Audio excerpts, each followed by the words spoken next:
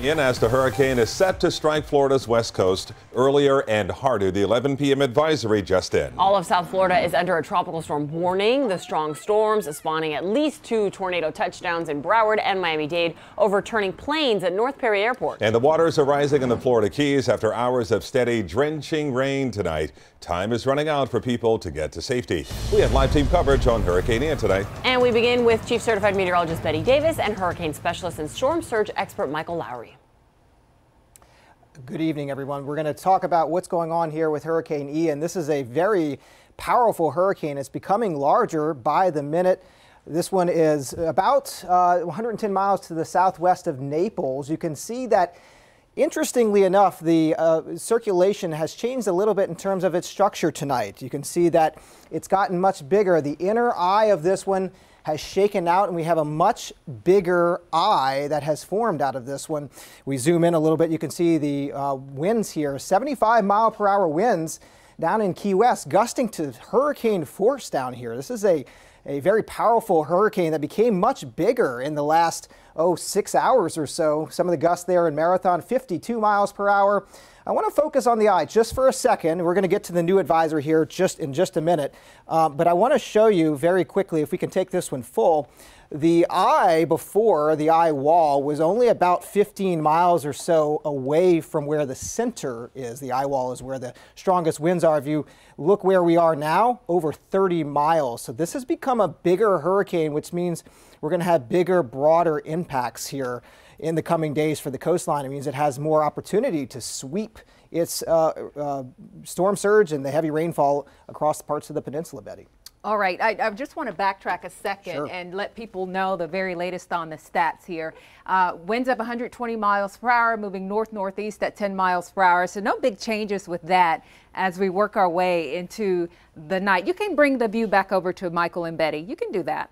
And we'll just keep it in the monitor. Thank you very much. Yep. So it's moving north-northeast at 10 miles per hour, and we're tracking it as it heads for a landfall going toward Wednesday. So that's going to be key, and just really fine-tuning exactly where it runs ashore. The story for us here tonight, though, Michael, has been the tornadoes. It has. We've been under the gun, unfortunately, tonight here in southeast Florida. Tornadoes generally happen within a day or two of landfall and ahead, Betty, in some of those outer rain bands. And that's what we've seen tonight, the thunderstorms are the cells that are sort of curling very quickly. So if you are going to bed here soon, make sure that you have a way to receive alerts on your mobile phone or otherwise during the evening hours, because those tornadoes can spin up very quickly. Currently, no tornado warnings to pass along to you if you're watching tonight from Broward or Miami-Dade. In a few minutes, I'll be going back over where those tornadoes hit, and we'll take a closer look at the Doppler radar, Michael. But let's get back to Ian and just what we're seeing with it tonight and what it has produced down in Key West, that third highest storm surge on record, the Keys. This is really a remarkable storm so far. I mean, remarkable in all the wrong ways, unfortunately. It's become much bigger, Betty. It got a little bit closer to the Key West than we expected it to. These are just the tides, so we're going now into a high tide. We're expected that here in the next half hour or so, and the tide levels have just continued to rise there in Key West, exceeding 2 feet.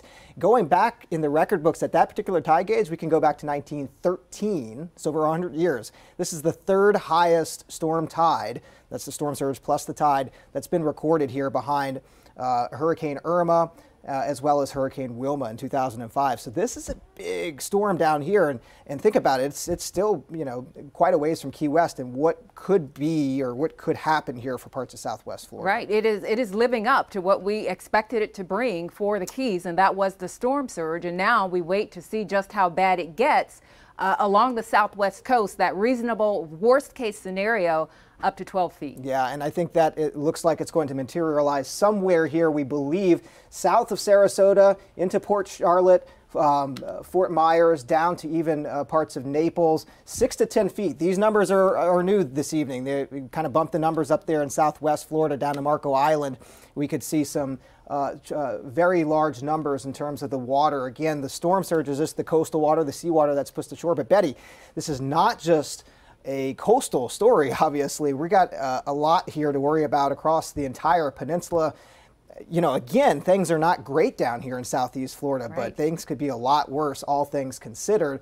over 2 feet of rainfall possible, and that extends all the way into northeast Florida. Right, and we still have rain to come over South Florida. We picked up several inches today, easily 4 to 6 already in some parts of the Keys, and we may get some areas that push around a foot of rainfall. Remember, we've got to push some more rain bands through the area. Is that your last graphic? It is. All right, I'm going to take it back to my source because I want to show you one more thing. We're just bouncing around, keeping it interesting, keeping it fresh for you out there tonight.